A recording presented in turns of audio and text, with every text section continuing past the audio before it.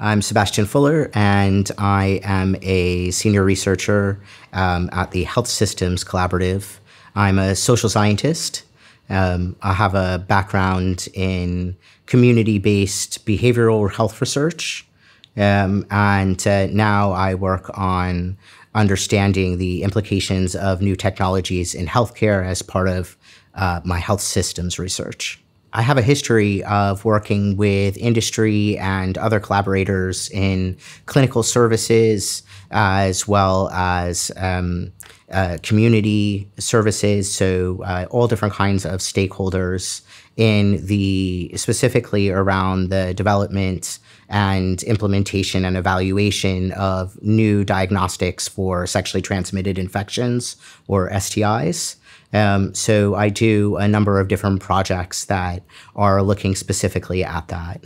Two of the projects that I'm working with involve my collaboration with the World Health Organization, and I've worked with them to develop a protocol for the implementation of new diagnostics into sexual health services around the world.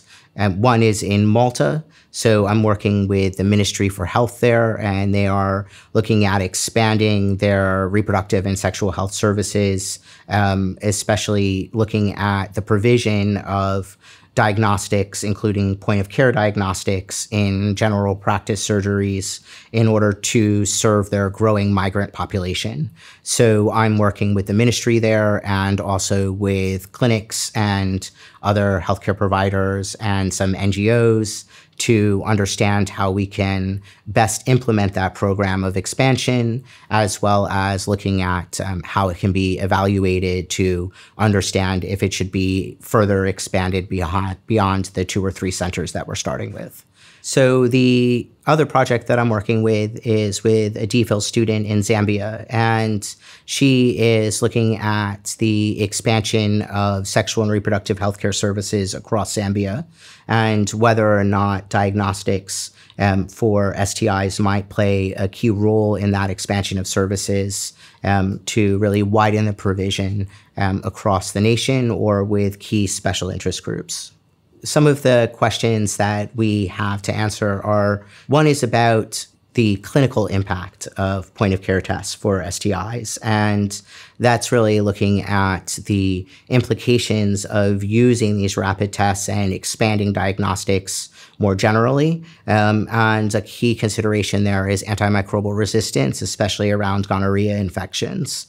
Then the second aspect of my work that's a really big question in the field is around the implementation of these tests and how to be able to do that sustainably and at scale. And trying to really square the circle around being able to create a program of implementation that works across different contexts, but is still localizable enough to make sense within each of these local contexts. The work that I do makes a difference to patients because it is looking at expanding services.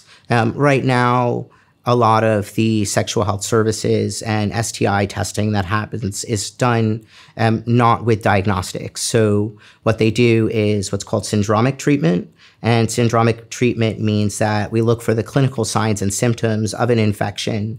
Many STIs are not actually symptomatic. So about half of them are people that are infected don't have any symptoms. And then those that do have symptoms, often these STIs have similar symptoms. So it can be very difficult to know what to treat them with because each of these infections needs to be treated differently. So it's about providing the right treatment for the right infection at the right time for patients. There's a lot of reasons why we need to expand these services. I think that especially with the growing threat of antibiotic resistance, it's important that we really understand what role diagnostics can play in the fight against antimicrobial resistance for example, gonorrhea infections in the field of sexually transmitted infections. There's a lot that we need to know, too, about the implementation of new technologies in healthcare, and specifically around diagnostics that aren't known. And so ideas such as how to be able to implement things, in which contexts, what that means within the local context, how to bring about change, is really understudied and also underreported. So that's a really big question mark that we have in our field, and I think it deserves more focus and attention.